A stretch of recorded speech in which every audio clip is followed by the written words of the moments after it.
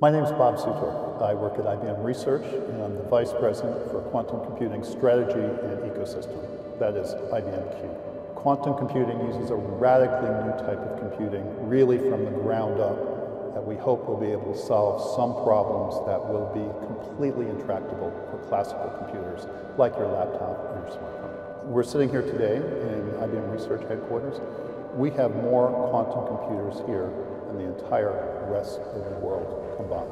We really run the gamut from worrying about the fundamental science and engineering of the chip to thinking about the best way these integrated systems will work with clients and the workflows they have today. The most essential part of a quantum computer, the chip, is maybe 1,000th or 1/10,000th the size of everything else that you have to build.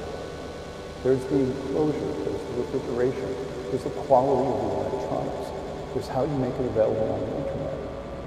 Quantum computers are extremely sensitive and are prone to interference of really any sort of type.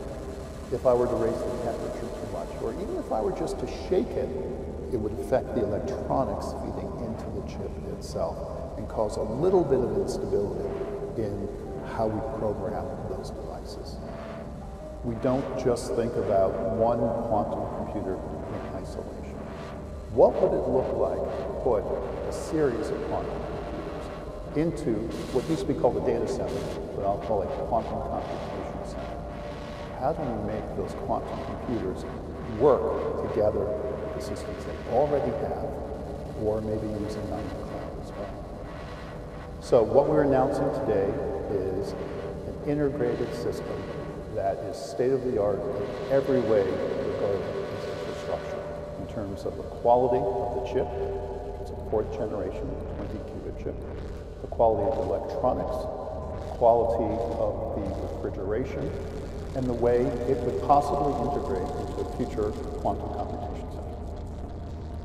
When you approach this quantum computer, first you see this very large, elegant 9-foot by 9-foot glass. You see the actual quantum computer, the cryostat, in the middle. Inside there, it gets extremely cold, and we bring it down close to absolute zero. When you put a quantum computer out on, let's say, the cloud, you want consistency. And consistency goes from the chip, but all the way up to the environment in which the quantum computer is held.